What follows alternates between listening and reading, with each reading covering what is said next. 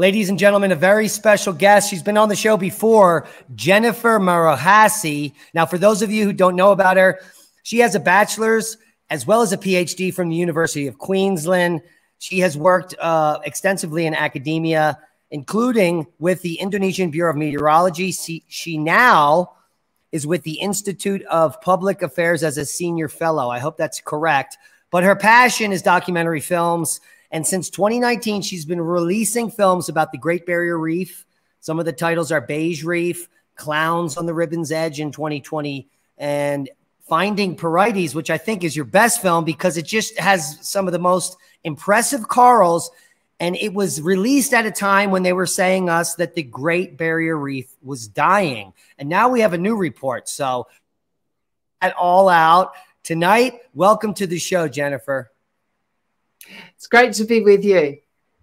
Now we're going to talk about the annual summary report of the coral reef condition. But before we do that, guys, you can all go check out Jennifer Marohasy and the work she does over at her website.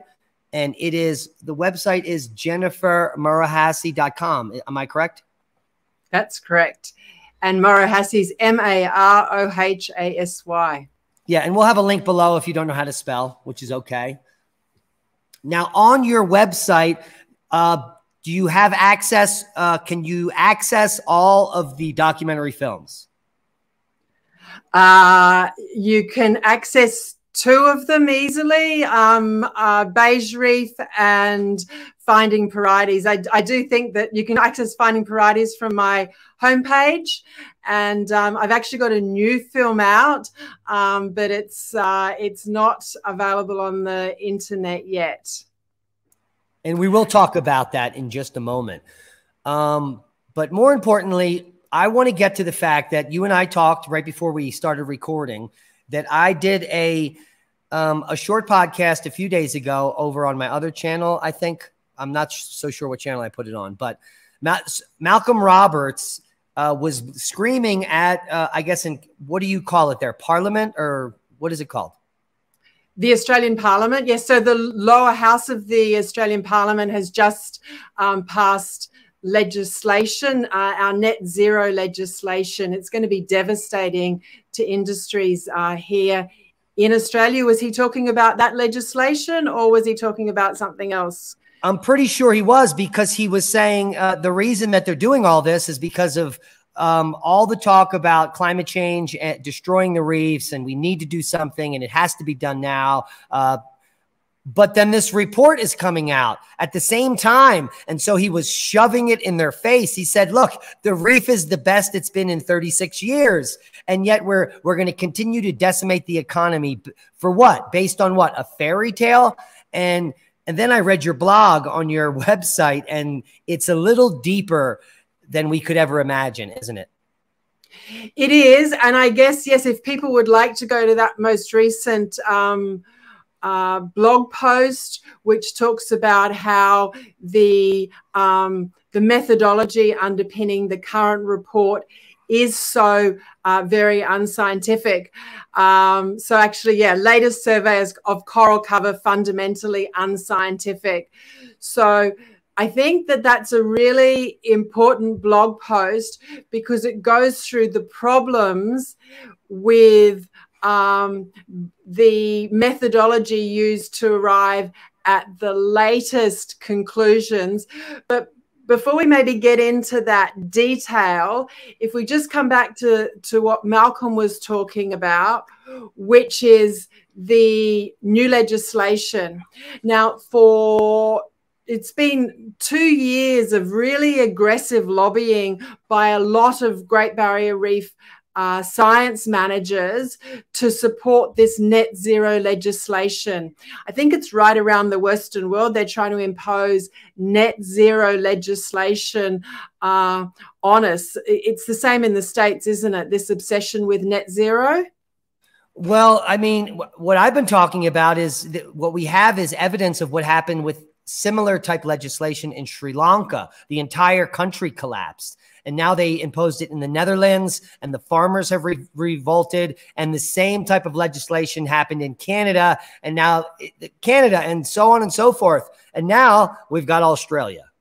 So on the 4th of August, this is going to be a really significant date, the 4th of August, they introduced, it passed through the lower house of the Australian Parliament. That's where they were potentially going to have problems. So they've as good as got that legislation. This net zero legislation is going to impose really significant restrictions, for example, on agriculture. And we've got major agricultural industries in catchments all along the Great Barrier Reef. Those industries are going to have to contract. I mean, I know that some of these activists, since the 2001 WWF Save the Reef campaign, they've been wanting to restrict fertilizer use in Great Barrier Reef catchments, and they're going to achieve this through the rollout of this new legislation. Now, they, at the same time that legislation got through the lower house of the Australian Parliament, the exact same day, the Australian Institute of Marine Science threw out this report saying that they had record coral cover across 2/3 of the Great Barrier Reef. Now, a lot of people on our side, if you see there's two sides, were just jumping up and down excited about this 2/3 increase in coral cover. And I think that was almost why they threw this report out then, as a distraction from this really significant legislation that people just weren't making comment about. Some key people weren't making comment about because they were distracted by this this new report from AIMS. I also think they were throwing it out as a bit of a lifeline to the tourism industry, because you know what? The legislation that went through is designed to close mining and agriculture. And perhaps now they're going to start talking about the Great Barrier Reef being in good shape to try and resurrect the tourism industry that they've been killing over the last 2 years. So why would tourists come to Australia if there's extremely high priced food because agriculture is collapsing because there's no fertilizer? And I mean, and there's energy. So there's rolling blackouts in the summer because there's no energy production. It sounds like a stupid plan, and that you have very dumb-witted or dim-witted policymakers. So the pressure has been so intense during this last federal election. So we've had these federal elections every 3 years, and to a large extent, they've kept the climate change issue at bay, and they've kept the climate change legislation out of the Parliament. This last election, you've no idea the extent to which some of these key scientists at the Australian Institute of Marine Science, at the Great Barrier Reef Marine Park Authority, at James Cook University were really playing up the fact that the Great Barrier Reef was dead and dying because of climate change. Now, the great irony is that we actually have had an increase in the amount of coral around the perimeters of the reefs, which is all they're measuring with these underwater surveys. And it's because we've had a significant decline in both the number and intensity of cyclones, really since they were started recording good cyclone data going back to the 1970s. So we've got the reality is we've got a decrease, significant decrease in the number and intensity of cyclones, and an increase in coral cover around the perimeters of these reefs, which goes against, of course, the catastrophic anthropogenic global warming narrative. So there's been no reporting on that increase in coral cover or decrease in cyclones until they got that key legislation through.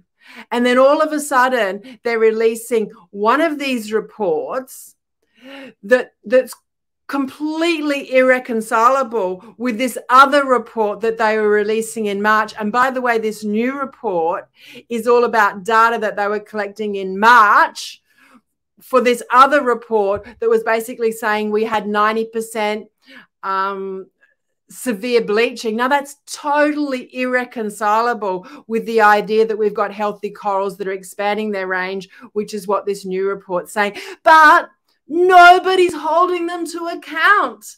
And I just find it really upsetting that they aren't being held to account. Yeah, your audio was breaking up there for the last minute. So if you could be that passionate again and repeat the last statement, that would be helpful. So I'm not sure what you didn't get, but I guess there's this incredible irony that we've had actually a decrease in the number and intensity of cyclones, while we've had an increase in coral cover, but none of that's been reported. None of that has been reported because there has been this obsession with telling everybody that coral cover is decreasing, that the corals are dying, and that the cyclones are increasing in intensity, completely ignoring the data, never mind the flaws in the data, but completely ignoring this data at all because they've been so desperate to get this net zero legislation through. Now, I've been saying we really need to hold these institutions to account in terms of the detail of how they're undertaking these surveys, but there just hasn't been that interest in the detail. And there's been all this, you know, we need red team, blue teams, we need to reform them. No, we need to defund. We need to defund the Australian Institute of Marine Science. We need to defund so many of these institutions and so many of our universities, which are corrupt to the core. They do not care at all about the quality of the science. They don't care about what they're teaching anybody. They're just obsessed with this idea of implementing legislation that's going to close down industries, that's going to keep us indoors and going to keep us away from the very thing that always saves me, which is getting out into nature and seeing how beautiful it is. You know, the beauty of a sunset, the beauty of a sunrise, the still beauty of the Great Barrier Reef. I've been diving the Great Barrier Reef for 50 years. Individual reefs go through cycles, often with a cyclone in particular. They'll devastate an individual reef, but then that reef will come back, and often quite quickly. Overall, there has been no change. It's very difficult to see any change overall at the Great Barrier Reef over the 50 years that I've been diving it. Yeah, and there's good reason for that. As an invertebrate paleontologist and a field geologist, I've been in the field and have looked at probably over 100 different reef complexes through the Paleozoic. And these are, there's lots of climate change happening because as a stratigrapher, I'm looking at millions of years when I'm in a quarry face. And these reefs are resilient. Sea level rises and falls, and, you know, marine environments change, and the reef moves and it recovers. And so 50 years is not even a geologic instant. It's basically not even a time frame where a geologist would be able to have an assessment. It is literally a blip of an instant. And the fact that these scientists are so short-sighted, they can't be this inept. I mean, you and I, we don't know each other, but we've become good friends from across the globe because we're reasonable and we have critical thinking skills. And when we discuss facts, like, we haven't discussed them with each other, but what I know is what you know. And I went in and I looked for the information.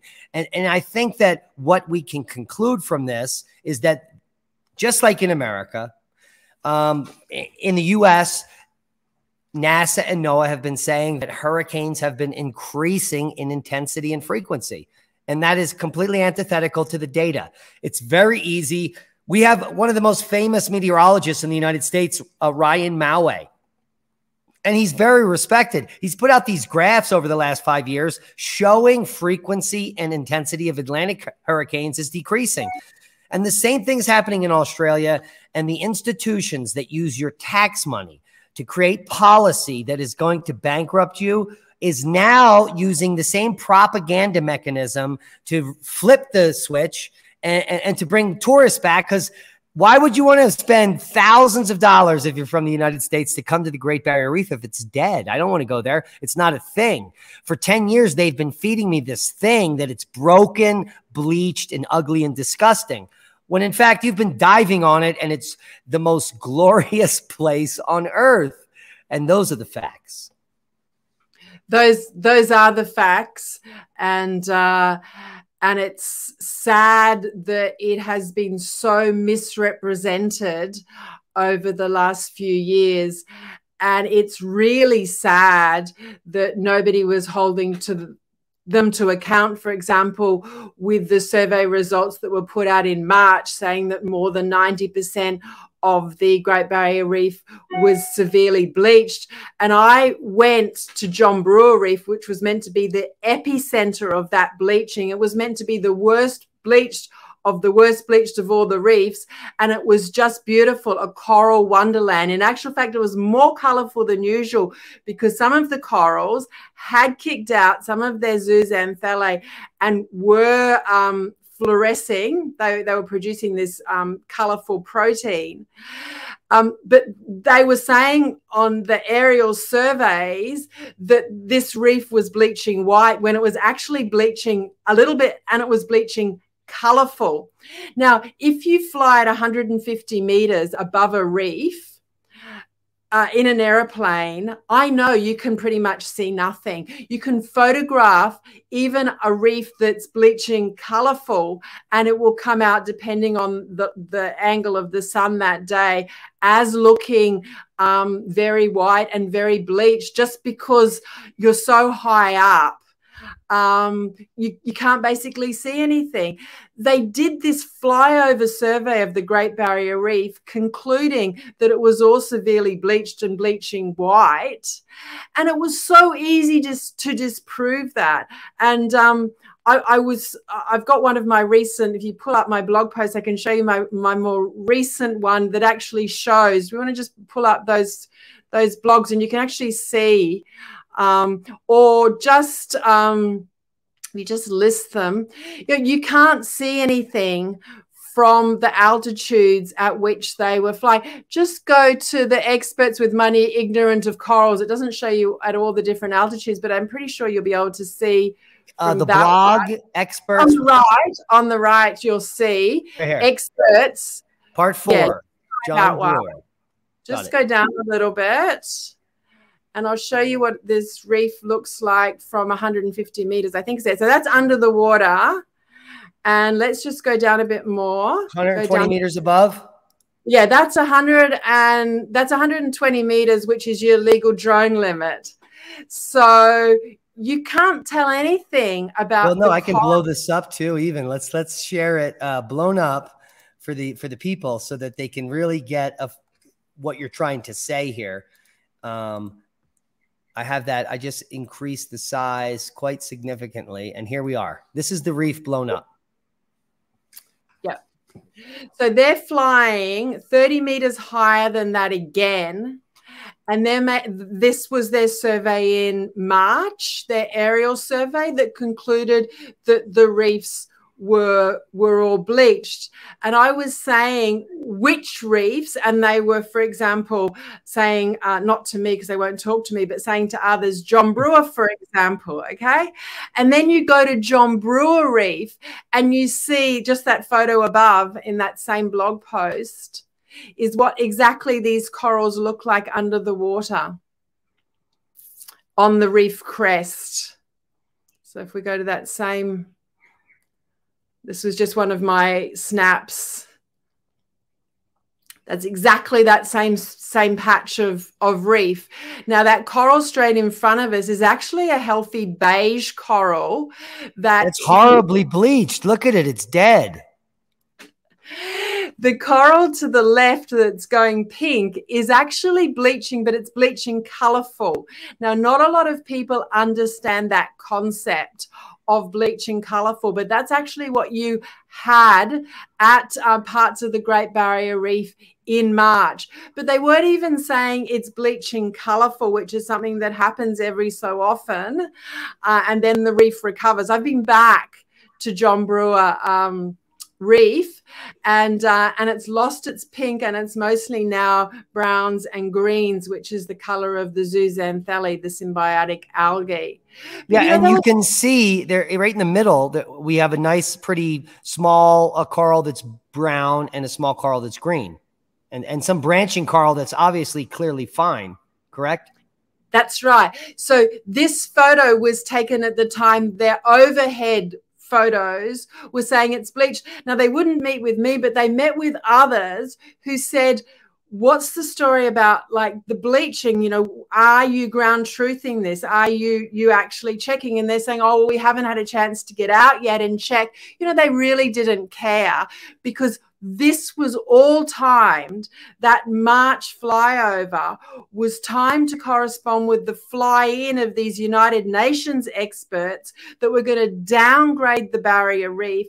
At the same time, our Prime Minister, part of the coalition that had been resisting the climate change legislation, was trying to hold all of this at bay with the upcoming federal election. And he was just gazumped by these people. And then the 4th of August, they say, and they've actually said, oh, the recovery's been faster than we thought at the reef.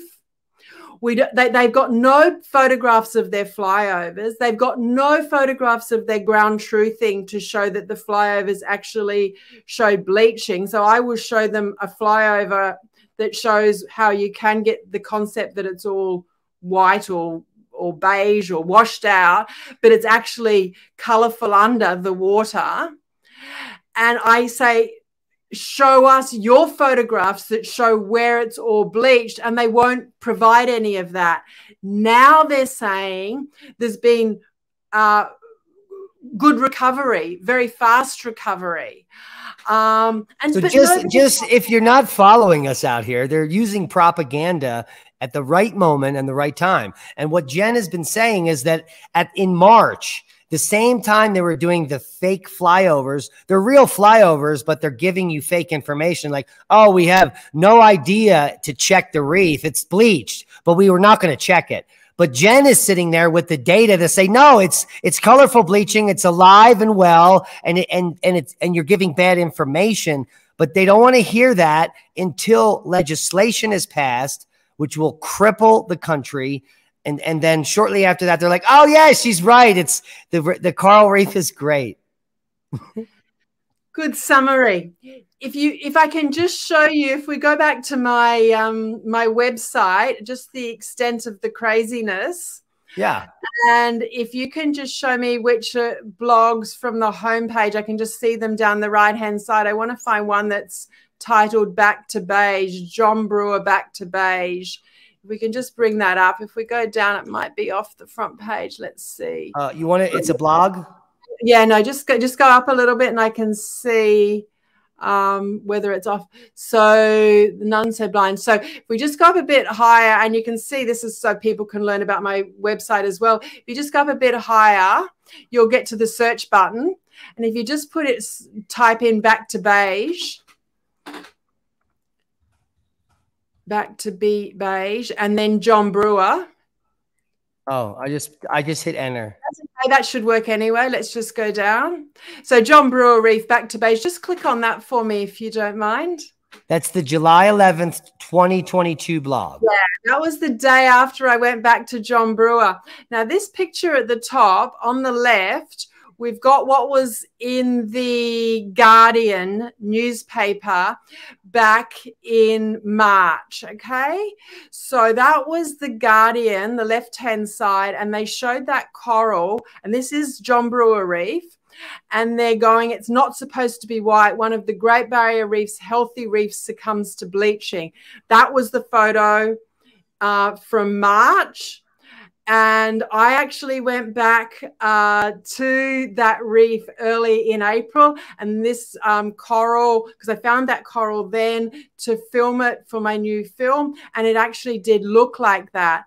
I then went back to that reef in July, and that's what it looks like on the right. Now, if you just scroll down a little bit, you'll just see it in a bit more detail. So this is my daughter on the right there. This is an underwater photograph of her. So she's got a snorkel in her mouth. She's under the water, but the water's so crystal clear. You can get that clarity. And she's got the little reef health chart there, and it's showing pretty healthy. It's showing beige. So most corals around the world are beige in color. That's the common color of the coral zooxanthellae. And this is exactly the same coral. And it did get a little bit bleached, and it lost its color. It didn't bleach color for this one. It lost some of the zooxanthellae. That was happening in March, early April. In that article in The Guardian, and they talked about the flyovers and the reefs going white and 90% severely bleached, they said it was going to take 12 years for these corals to recover. And so if you're looking in 4 months, there was 90% recovery on this single branching coral. It's 100% recovery, because the tips of the white tips are fresh. They're new growth. Yeah, the new growth does not have zooxanthellae. Yeah. This is a totally healthy coral. Now, that blog post, okay, it wasn't picked up by anybody from our side, which sort of annoyed me a little bit, because I sent it around to different people and I said, it actually takes a lot of effort. Just this on John Brewer Reef, it's 3 hours offshore. You got to make sure that everything's working for you in terms of the weather and your camera batteries, and somebody to come with you. In this case, my daughter came with me. Yeah, but you were able to find the same exact coral. That's insane. It takes a little bit of effort, because this is a pretty big reef, right? Okay, so I'm a bit obsessive when it comes to these things. So I found the same coral. And first up, you've got to believe that you can do it. And that Finding Porites movie, the one that people can watch from my homepage. Yeah. That's about people saying to me, Jen, what are you doing going out looking for these porites? You'll never find the same porites. And I said, well, let's have a go. Let's go try. Okay. So I went to John Brewer Reef. I looked at the articles in The Guardian and in other places, and it was in the back of my mind that if I can find the same coral, that would be pretty cool. Right. And I did. Right. And it's in my movie, which I've got problems in terms of I'd love somebody to give me a wad of money so that I can arrange distribution and marketing, because at the moment I've got the movie made, but I haven't got any funds for distribution and marketing. So those out there that have a wad of money, get in contact with me and let's make this happen. Thank you. Because I just don't want to put this movie onto YouTube. I just don't want to give it to YouTube. Yeah, she's been giving these amazing documentaries to YouTube. And then you started putting them, I think, on Vimeo. So they're kind of protected. But this time, let's get it produced right. And we can, and then it can, yeah. And then it will be something. It won't be censored. It won't be held at bay. People will watch it. Thank you. So that was just a little side. So this picture that I think people can see of my daughter there holding up this University of Queensland coral health chart at exactly this coral that the Guardian and others were reporting as going to take 12 years to recover, right? That blog post has got me all these warnings and all these censures by the fact checkers that are paid by Facebook, by Meta. They've advised that this is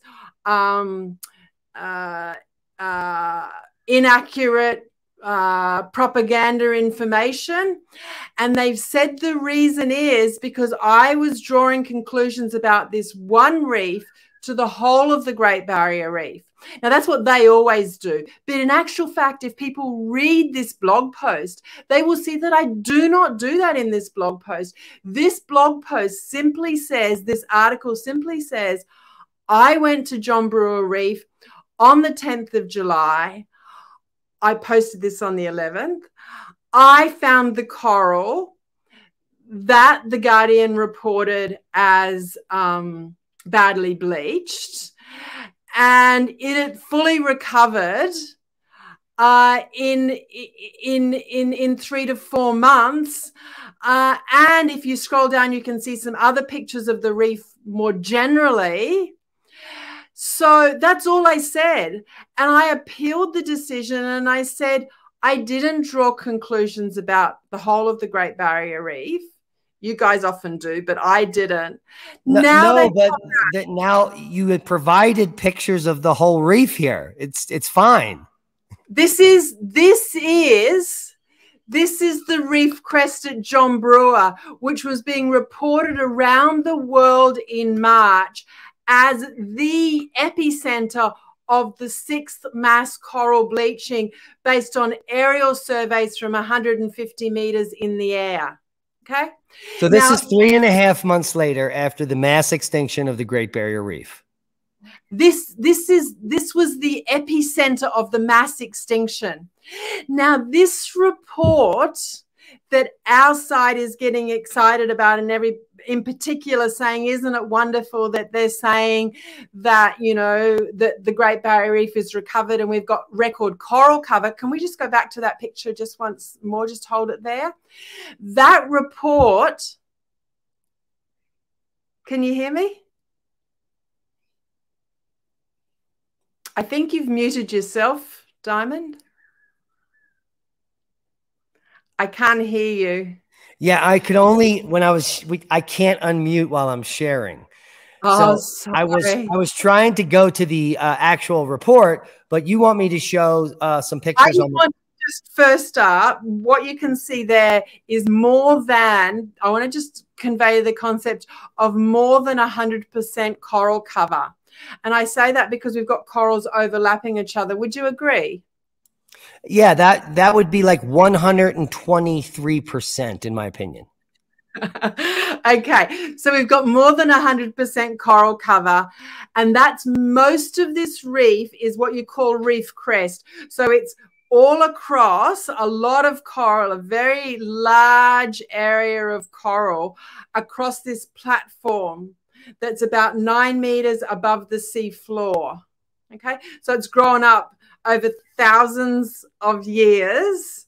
It's on top of layers and layers of dead coral. You've got this reef crest that's just at high tide about 1.5 meters under the surface of the water, and at low tide it's pretty much sitting right on at the surface of the water. So that's pretty much what a lot of this John Brewer Reef is like. You've got 120% coral cover. Now, according to this survey, this underwater survey, this coral reef only has 21.8% coral cover. 21.8% coral cover because they never survey the reef crest. Now, when I have arguments with AIMS, they acknowledge that they never, ever survey that area of the reef that has all the corals concentrated.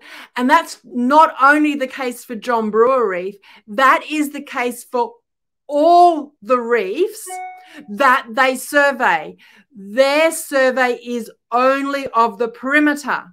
Now, in the case of John Brewer and this section of reef, the perimeter is 5 to 9 meters down, and it's a sandy bottom, and it's really patchy, scrappy coral. Okay, but that is where they survey. Okay, now that's complete madness. And I've been wanting people like Peter Ridd to get upset about this and to try and force them, and I've been saying this for some years, to actually survey by habitat. So the reef perimeter is not actually a habitat. I've been wanting them to survey the reef crest, the back lagoon, the reef front, and Well, show us. you can survey the reef perimeter by a boat easily. Is that what they're doing? They don't want to, because you said they have the technology, drones, underwater drones, and small submersibles to actually do the work. But if you're providing propaganda, why would you actually want to go over the reef crest to provide to prove that you're wrong? I mean, that's my question. I guess, you know, this is so fundamental. Survey, you know, understand the distribution of your organism before you try and work out its abundance. That's like 101 ecology. Understand the distribution of your organism before you seek to understand its abundance. And you know what? I've been quite marginalized even within our own community for insisting on this, because mostly people on our side, just whenever there's a sort of good result, they grasp it and they're thankful for it. And I'm saying, no, we need fundamentally to get these institutions to do proper science. I beg it of them. I beg it of us. And I have been supporting this idea that we can reform them, but you know what? We can't. And it is better, and that a small unit is funded just to do a little bit of proper science, you know, survey by habitat, rather than this idea of surveying hundreds of reefs aerially, crazy perimeter surveys. Because even Peter Ridd, for example, will say, oh, well, it's difficult to get over a crest at low tide. So time your survey for the high tide. For goodness sake, we don't need every reef surveyed. We just need a little bit of data that makes sense, a little bit of data that is honest to the principles you learn in 101 ecology at university. Because what is currently being paraded as science, people think, oh, well, you can't survey the Great Barrier Reef, it's too large. You can, but you have to first understand that a single reef has different habitats, and coral cover at those habitats coverage is going to vary by habitat, and then you have to understand and design your survey technique accordingly. So sorry to sort of go on about the detail, but you know what? We're only going to win this war or any single battle if we get into the detail, if we care about the detail. Yeah, and here's this, I mean, this is as simple as it gets. Jen and I are both scientists, and what she's saying is so three-dimensionally clear to me, because I'm really good at the work I do as a field geologist because I have very good three-dimensional thinking. And so reefs are basically an amazing three-dimensional creature that comes from the depths as you go out towards the deep ocean basin, and it rises up on a series of troughs and valleys that have been formed from the building and dying reef. And then you get to the crest, which then supports and protects the bays. And this is where everyone goes to Mexico and Australia to go snorkel in these protected bays and to get eaten by great white sharks. But more importantly, if you're actually near the reef, you'll get mauled by reef sharks. But the point is, mauled by reef sharks. No, look, I've been a mile offshore in a secluded like basin, maybe like 100-mile perimeter. It's only 6 feet deep with sand on the bottom, all urchins. So I couldn't step down. I had to float. And a 7-foot yellow-tipped reef shark came in and started swimming around me rapidly, because you know how they're all muscle, they're extremely erratic. And I just relaxed, and he could care less about me. He was looking for something else, and he just left. But it was the most frightening experience of my life. So whereabouts was that? That was in near Cozumel. So where's that? It's in near off the coast of Belize, right where Mexico meets Belize. Yeah. Okay. So we have white tip reef sharks and black tip reef sharks. And some of them can get quite large. And yeah, they don't mostly care about us. They're 6 or 7 feet, right? Because this guy was about 7 foot. Yeah, they I love to see them. And for example, a reef that I have been going out to called Pixie Reef. And if we go to our coral reef page, I can show you some of what I've been doing at Pixie Reef. As soon as the boat pulls up, the shark comes up to sort of greet us and then swim down with us, because I think it thinks that we're a bit amusing and a bit of company. Yeah.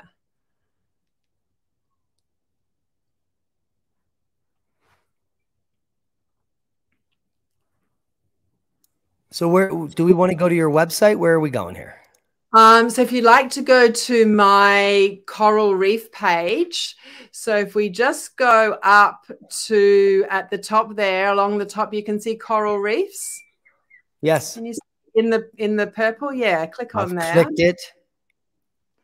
So if we go down, you can see Pixie. You can see some of the reefs that I've been surveying, but just go down a bit further and bit further. See that reef there, just if you just go up a little bit, just that's an aerial of a place called Britomart. Now that was a really lovely reef, but from the air it all looks bleached. That's what all the reefs look like from the air. So just go down to Pixie 2021. So you can see Pixie 2021. I've clicked on it. Great. So what we'll see there is people have said to me, like,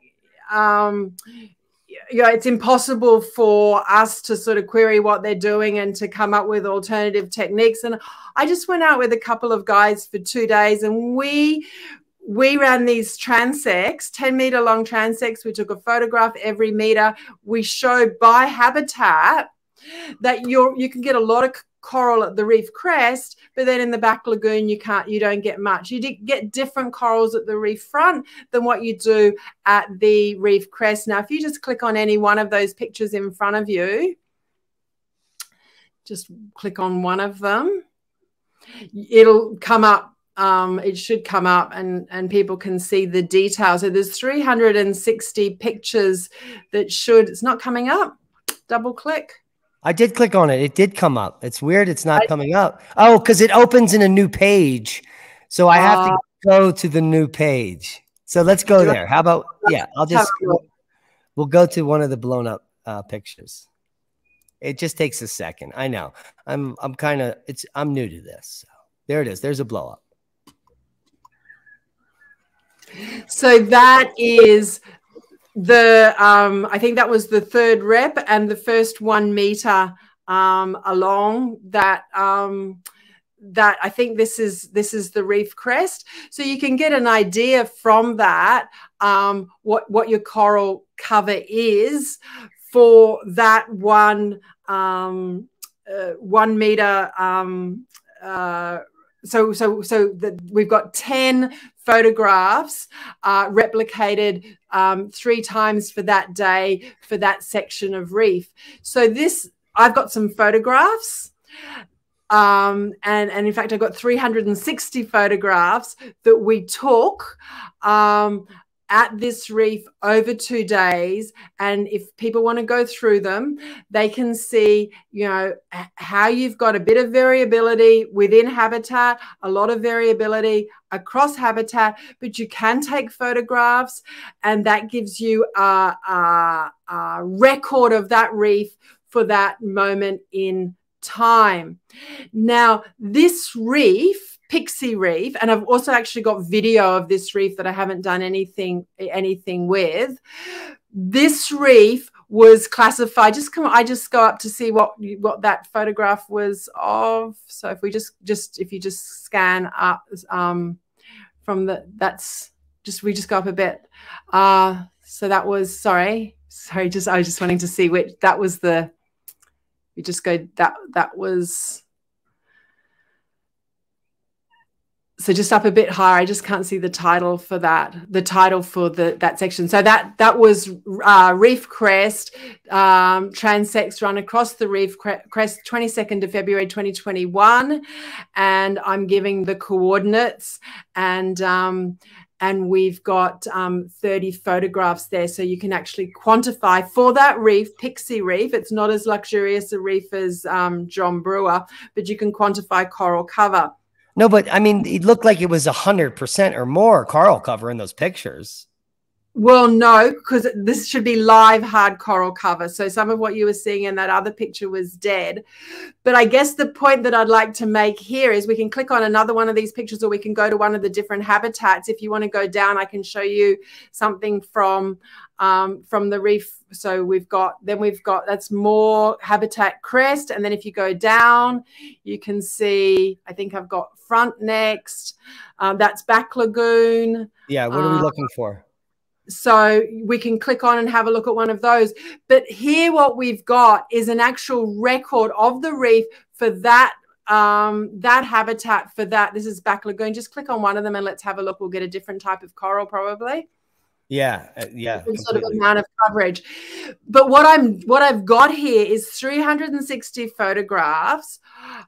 We've got the locations of where they were taken. They were taken along transects. So here you've got a lot of you've got some solitary corals, and you've got a lot of rubble, a lot of broken coral, and you'll find a lot of this at different reefs. This reef, and if you go, it looks like, to me, and I'm a novice, it looks like new coral is growing on the rubble, like forming a new reef.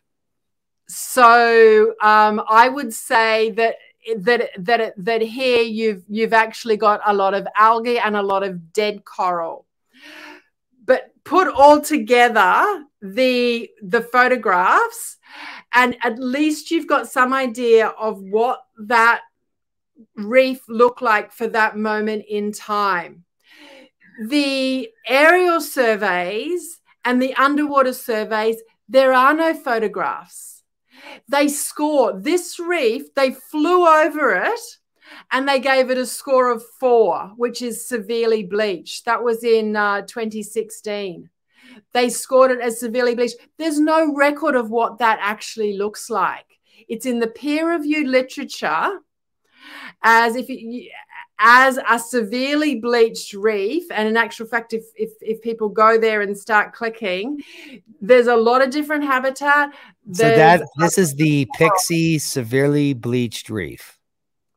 That's how it has been documented. But we've got no, these people have got big boats, they've got lots of airplanes, but they've got no photographs, no evidence to support their claims, be it most recently that we've got record coral cover, or be it before the last federal election that we had 90% of the reefs severely bleached. Jen, do you think it's a fundamental misunderstanding of what's actually happening in reef science? And what I mean by that is the Great Barrier Reef has become a repository of cyclic reef building events. And we know that there's the lunar standstill that exposes a great amount of these reefs to this bleaching event. We know that the standard 11-year solar cycle exposes the reefs to the spring and neap tides and low tides. And so we have a picture of this kind of cyclic reef destruction and regrowth. And we now know that it's true. It did get bleached. It was damaged, but it wasn't dying forever, like in some downward spiral, because it's now back. It might not be back. It might have always been back. And now they're using bad science to promote it as being back. That's the problem. You can't just, if you were on the losing team and all of a sudden they say the reef is growing now, you can't say, yay, see, it's growing, because it always was. So all of a sudden now they're just using better science, which is terrible science to begin with, to align with our perspective, but none of it's good science. So it's a conundrum, to say the least. I think that so I guess you're saying that it's a conundrum that they've now thrown us this, you know, record coral cover based on these underwater perimeter surveys that ignore the reef crest, that we should be celebrating those few media headlines that are saying that, you know, that we've got record coral cover. Is that what you're saying, that the conundrum is that I'm a killjoy by saying, but we don't actually know? No, because you and I, if we wanted to, and we were weak, we could just celebrate and say, yay, they finally said it's the truth. But they're not saying the truth because they're using bad science to promote propaganda. And the point is, we need to get back to basics. And like I was saying, the reef is a three-dimensional creature. It has deep water near the ocean basin. It comes up to the crest. It falls back down into the back bay. It is, you could go across a transect. You don't need to survey the entire reef. You could do these cross-sectional transects in 10 areas every 57 miles and take pictures just like you're doing. And then you would have a very clear picture of outer reef, deep reef, new reef, reef crest, inner bay reef. And also you could be taking pictures of animals and fish. So you would have so much information. But the problem is you would actually be doing science. And prior to March and the passing of the legislation, that was a major threat to the policymakers. So doing actual science is a threat to policymakers. And that's what I think we can conclude here. What say you? I would agree. They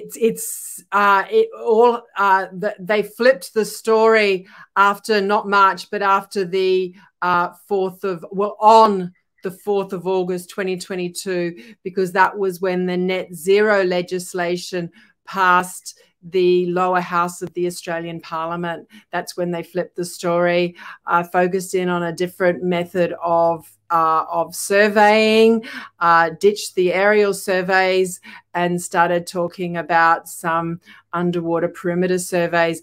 But, you know, for me, I would like to know, and as I think I said at the beginning, it probably is the case that with the decline in the number and intensity of cyclones, there is an increase in the amount of coral cover around the perimeters of these reefs, but it's a lot more than they're talking about, less than 30% coral cover at more than 50% of the reefs. That's like, for somebody who dives, that's like, no, there's way more coral than that. How could you get such a low percentage? They never tell you in that summary, in that report that you were pulling up before, that they're only surveying the perimeters, or you can probably find that out if you read the detail and you understand what they're doing, and you understand that a reef is three-dimensional and the crest is at the top, and if you do the perimeter, you're going to miss that. And I guess if we really care about something, we should want to know everything about it. I conclude the movie Finding Porites by saying that if we really care about something, we should want to know everything about it.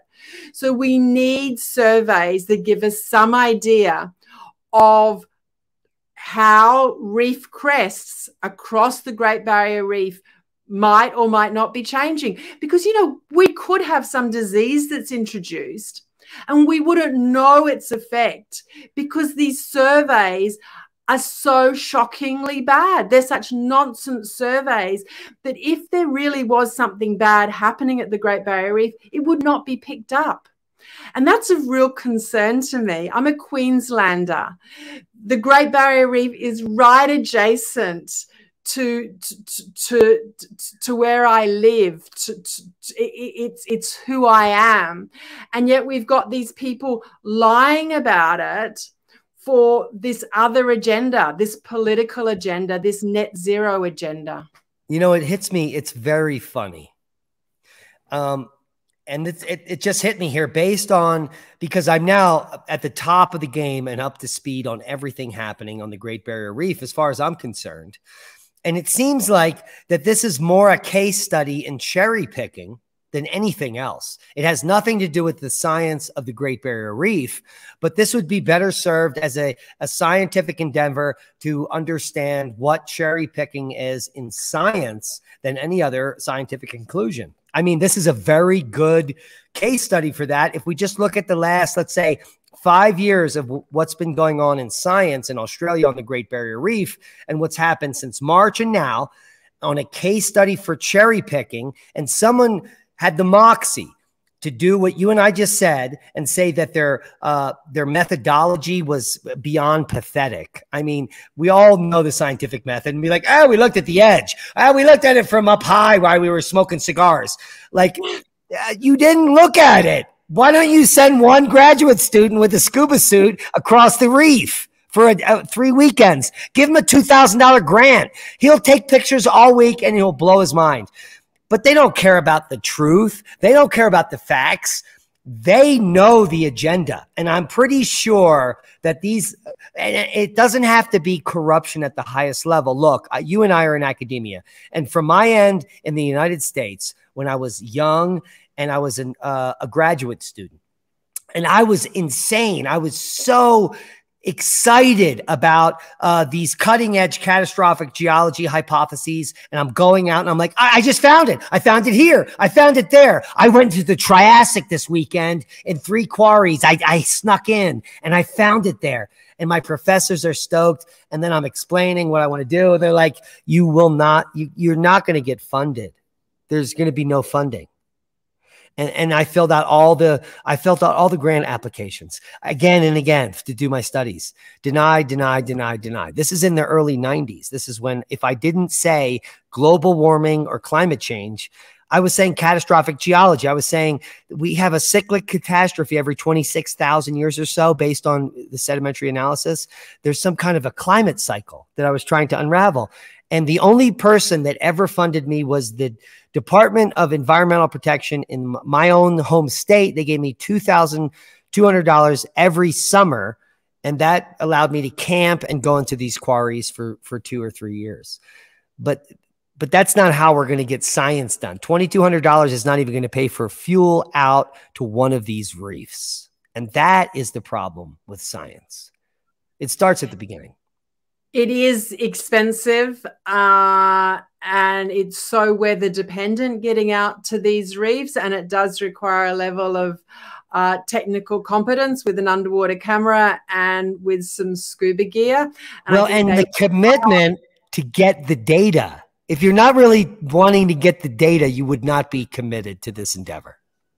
Yeah, thinking about the different habitat types at a reef and thinking that you can lay some tape and you can take some photographs and you can upload those photographs to a website.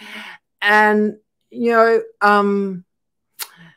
sorry, I've lost my train of thought. But well, this is what I just thought. You're saying? I'm saying, so it is expensive to do that. By you doing it and taking the pictures, because you're not funded, so to speak, you know, from the industry. Were you hoping an independent scientist we're going to look at those pictures and be like, oh my God, this is groundbreaking? Jen has literally confirmed that whatever they're saying is bad science, and this is way better technique. And there are other ways of doing it. So I'd like to go to, I think with Pixie Reef, I showed what you can do in terms of laying some transects and taking some photographs. I'd like to go back to John Brewer Reef and just do low altitude drone survey, because that coral is mostly all along the crest, and at low tide it's almost to the surface. So you could probably, I've sort of thought through the technique for some low altitude drone mapping of that reef. It's not that complicated, but I think they have been relying, when I say they, the Australian Institute of Marine Science and others have been relying on the fact that people like me aren't going to be supported. Sooner or later, we're going to give up. We're never going to have enough resources. I actually think that well, I would love, maybe we can work together to try and build a community of people who will not only fund this, but will come out with me and put the drones up to do the survey work, to do the AI analysis. Because you know what? I've been working with people who are saying, Jen, we need to reform these institutions, and we can celebrate and congratulate them when they come out with a bit of data that says there's an increase in coral cover. I'm over that. No, what we need is to show that a few of us, independently funded, can do a better job, and that these institutions should be defunded. If you go back a couple of hundred years, philanthropy funded science. People who really cared, who were curious, they funded people to do the science. Government funding of science is actually quite a new phenomenon, and I would suggest that it's not working, certainly not when it comes to the natural environment and the Great Barrier Reef. No, it's disgusting, because we've proven tonight that it's policy driven and it's purposefully crappy science. Now, I know for a fact that there are at least 3 people that watch my channel that have enough money to fund. And I'm just going to throw this out there. I'm going to say for under $4 million and just $1 million, you can go to Australia, spend a month or 2 with Jen, rent all the boats you need, and literally change the paradigm as far as observational science and the Great Barrier Reef. With maybe an extra $350,000, you can get some I don't even know what they're called. What are they called? The underwater drones? Are they submersibles? Submersible submarine drones.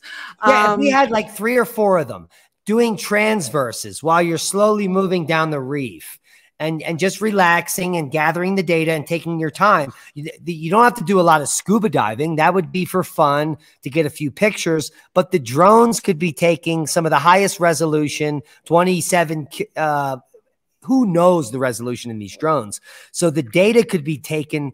It literally, if we had a small amount of money, would be the most actual comprehensive Great Barrier Reef study ever conducted. And your name would get on the paper. You don't even have to have a PhD. You don't have to be a scientist. You're funding the operation. You're providing this. I would put anyone's name that funded me on a scientific paper, because that's why the paper is available. I mean, that's basically what we're talking about, isn't it? Well, for half of the amount of money that you're talking about, you could have a boat that was operating, and if you had these underwater drones and do some aerial as well to give you perspective, you could be streaming 12 hours a day underwater footage. And what would be great about that would be every time they say, for example, this reef is the one that's in trouble, we would rush to that reef and we would show people exactly what was happening. And if that reef was bleached white, we would show it. And then we would also show the recovery of that reef, because you know what? It's just amazing out there. The cycles, it's hard to find a reef that's bleaching white at any time. But you know, at the moment, what you're talking about is like submersibles that are in perpetuity somehow, that are continuously monitoring and maybe come to a station to recharge, and they're just there like all year, 24/7. They go out and they do a circle and they recharge, and they go out and they do a circle. So at any moment they're claiming something. You're like, go over to Brewer Reef number 8 and let's look at what happened today. And you're like, no, it's 123% cover and you're totally full of shite. And you know what? You could set this up. I mean, it would cost a bit to set up in the beginning, but once you had it going, surely there would be millions watching. It would cost nothing. Advertise, because we would say, look, next week we're going back to John Brewer. This is the one back in the olden days where they only surveyed the perimeter. Right, we're going to put the underwater submersible drone around the perimeter. it does look a bit scrappy, the coral, you know, but hey, we saw a couple of sharks and some nudibranchs and some, you know, speckled cod and some little clownfish. It was an interesting dive. But let's actually look now. If we put the submersible over the top, tide's gone up, we got enough coverage, put it over the top. Oh, it's just 121% coral cover. Wasn't it a big difference, coral cover and also the health and state of the corals between the crest and the perimeter? And we can all have a laugh about how they used to do it in the olden days, before there was some accountability, some quality assurance, some independent non-government funding. Now, I would be willing to dump some seed money in that based on your expertise, because what you just brought to the picture is literally, I could see it all done in 4K, and we get some specialty drones made by manufacturers specifically for this purpose that would be doing these dives forever, or we could activate them and go take a look. So they're sitting at a hub and we're like, we need to go to Brewer number 3. And it, you know, in 7 hours, we're going to be there. And there's a central hub floating with these drones on it. And this literally could be the change that we need. There are people listening to this idea and their mind is sparking. Now, if you're listening to this, I have the ability to create it into a successful channel. So if we, let's say, own the rights to all the video, but we allow the video to all the scientists, then it would pay for itself. And then within a year, we might be able to generate $1 million more to fund the program, and it would continue forever. This is the future of science. It's crowdfunding, it's crowd intellect, it's citizen scientists, and it's people sick and tired of being lied to. Because I think a lot of people have been picking up what you and I have been putting down for a while. There are still people that attack you. You are nothing but professional and cordial. I mean, you do get angry and you get riled up, but you are eons away from half of the shit I've ever said. Trust me on that one. But you and I come from different backgrounds. But the purpose of us being here is the same. We want the answers. And we not only do we want the answers, but because we know right now that the wrong answers are being used for the wrong reasons that are not benefiting science or humanity. And those are two big talking points. Agreed. Yeah. So what do we do, Jen? And give us some final words. Well, thank you for the opportunity to discuss the issues. Thank you for the opportunity to explain that there are different habitats at reefs, and to explain how they can say that coral cover is increasing, even though they're still talking about such a low percentage of coral cover. Thank you for giving me the opportunity to explain that they've flipped from saying that the reefs are 90% bleached, dead and dying, to they're healthy with increasing coral cover. That all happened on the 4th of August when they got through this net zero legislation. So I think they felt they could take their foot, if you like, their boot, if you like, off our throat, because they've already got us in handcuffs, because they're seeking to close down these industries on the basis that they need to save the Great Barrier Reef. And thank you for giving me the opportunity of explaining that while they're saying that we need this legislation to save the Great Barrier Reef, in fact, the data very clearly shows that we have had a reduction in the number of cyclones over recent decades, and an increase in the amount of coral cover, at least around our perimeters. So the irony that they're introducing this legislation to save the Great Barrier Reef from climate change, when over recent decades, climate has not been a problem at the Great Barrier Reef. We will not know if a disease has been introduced or was introduced that devastated reef crests, because at the moment people are not surveying the reef crest.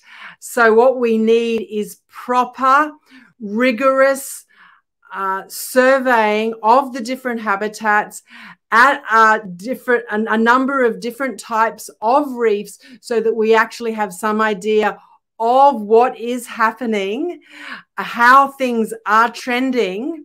And also in that, you would actually see the lunar cycles, you would actually see the solar cycles, because a coral reef responds to all these things. So if there was proper surveying and ongoing surveying, people would come to understand that the Great Barrier Reef is not only incredibly diverse and still beautiful, but that its cycles, individual reefs go through cycles. Yeah, well, your passion is infectious. And I know that there's a few millionaires out there that want to prove that the climate change paradigm is nonsense and that there are cycles that drive climate.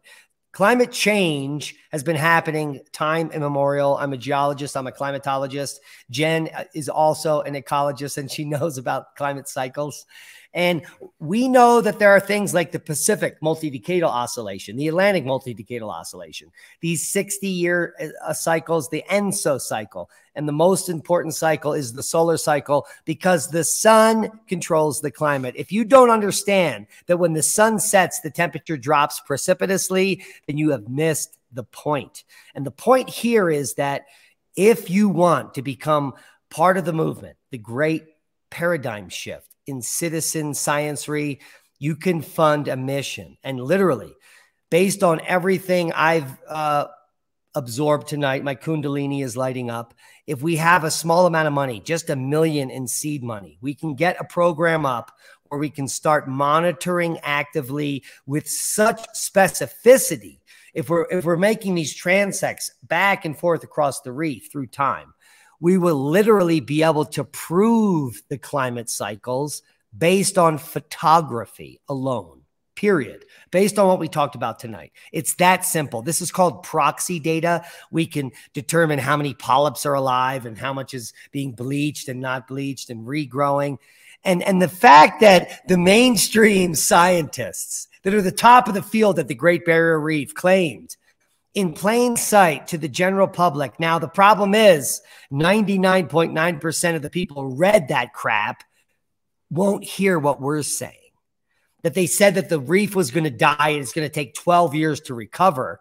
And when your analysis was quite concise, within 3 to 4 months, the reef recovered. Hello?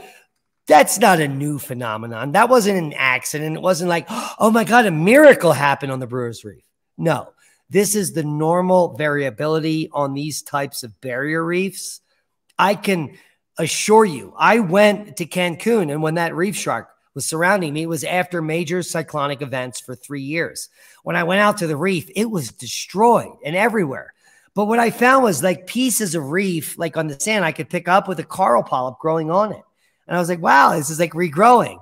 I was like, oh, the reef is going to be fine. And sure enough, if you go there now, very few cyclones have hit, I think 3 in 8 years. The reef recovery is amazing.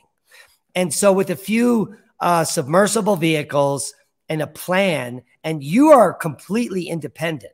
And Jen, I'm sure if I have someone approach me, you would be willing to take upon the task of implementing this type of thing moving forward, correct? Absolutely. I would, it would be my whole life. Yeah. So there you go. So please be inspired by Jen Marohasy. She's been a purveyor of the truth for years. And so do you have anything planned in the future? I know we're trying to get some professional editing perhaps of your new video, or what are you looking for the new video, which is it's completely ready to be put out there, correct? So the video's edited, and it actually homes in on John Brewer, and it explains some of the problems. It's a bit more technical than my Finding Parietes video, my Finding Parietes movie. But I actually think Finding Parietes and a coral bleaching tragedy, they go quite nicely together. What I would like to do is to be able so the film's done, though. If somebody would like the title changed, or they would like, I mean, I'm sure it would benefit from another edit, but you know, it's more or less ready to go. I think it's ready to go. I would just like some help with the distribution and marketing. I don't want to just put it on. This is what I want to throw out here right now. Because I know what you don't want to do. If she puts it out on YouTube or these free platforms, they're not going to get paid for their efforts, first of all. And then they're going to get censored, and then they're going to get all the little screen captures and the climate change bullshit. Correct? And this might be the last film, if I can't get funding into the future, that I can ever make. Well, let listen to me. I have a great idea. My last trips, because I'm getting tired and old. But, you know, I put out the Beige Reef. Beige Reef, you know, it was a big success on YouTube. Apparently, we had 100,000 hits across different platforms. But there was an amount of effort in that. And then there were the other two films. I thought that our Finding Parietes was a really great little film, but it hasn't really gone anywhere because we haven't actually got support for you're on film. So is that your neighbor or your husband, or who's that? So we haven't actually got support for we never got proper support for the distribution or marketing of Finding Parietes. So to a large extent, it didn't go anywhere. It's there for people to watch now. If they go to my homepage, they scroll down, they can watch it on YouTube. I think there's been not even 4,000 views. I think that film was worth more than that. And I think we could have done a lot better if we'd had proper marketing and distribution. Now, I don't know exactly what that looks like because that's not my area of expertise, and it never will be. I know about how to survey a reef crest. Okay. I know how to do underwater stuff. I know how to do biology stuff.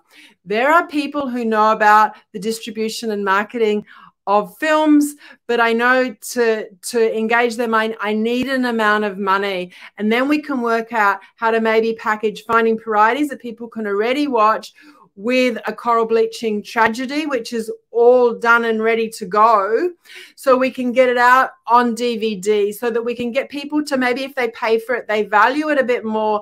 Maybe then they can, you know, have some film nights. Maybe we can go on a bit of a tour with these two films, because I know when I organised the little original showing of Finding Parietes, the Australian Institute of Marine Science got all upset because I was showing it in a local theatre, in a local cinema, and I had the cinema packed out. So I think you get more attention, and you know, if you do the marketing and distribution professionally, but I don't know how to do that. I need help. Well, I'm going to throw out a little bit of a hook, line, and sinker here, and I want to give you some help. Thank you. I think that Finding Parietes, and I watched it, it's almost a year old, maybe it's even older, was so significant a movie that I'm taken aback at the fact that you've had so little traction on it. And the title of the next documentary is so significant that what we should do is crowdfund it. And that with your poll in Australia and my poll in America, we could easily raise $100,000 to $1 million in 1 to 2 months, and you keep that that documentary on the back burner. And what we're doing is we're going to be selling DVDs of it.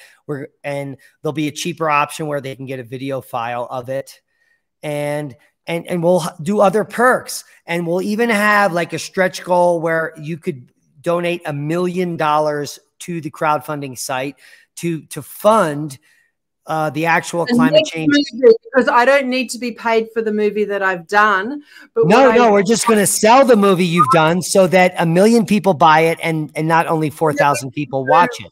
Then we can do the citizen science check stuff. So No. If we reach the goal, the money will pay for the citizen. Like if we make $300,000, $800,000 selling the movie Parides and the bleaching documentary, then that will fund the next phase. That's the actual correct. Science. My fear is that if this movie just gets put out there, it's perhaps the end, because I just can't keep going on the current model. No, Jen, it's too important. This is because they put out the fact that the Great Barrier Reef recovered and that it's not good science, and that what we want to do is good science. And when we explain it to the public in a crowdfunding environment, they will believe us. Trust me, this is the right time. And we will literally fund you for the rest of your life and the wonderful things you want to do. And I think you and I should talk at length when we get done this podcast to continue this narrative. What are your thoughts? Thanks a lot. Yeah, thank you so much for having me on your show today. And yeah, we covered a lot more than I thought we would. And I'm grateful for that opportunity. Thank you so much, Diamond. Yeah, let's get this. Let's do it on Kickstarter, because that's the largest platform. I have some connections there. I've had some really successful Kickstarters that I've promoted.